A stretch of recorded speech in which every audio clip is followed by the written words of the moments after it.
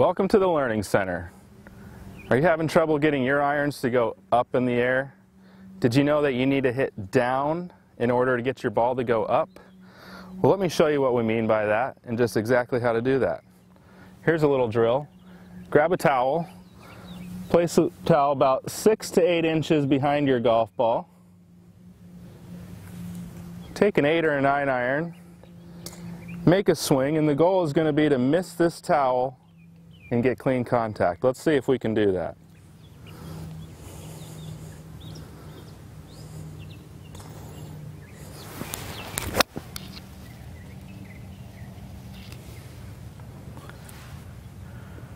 Pretty good. If you happen to hit this towel, come see me for a lesson.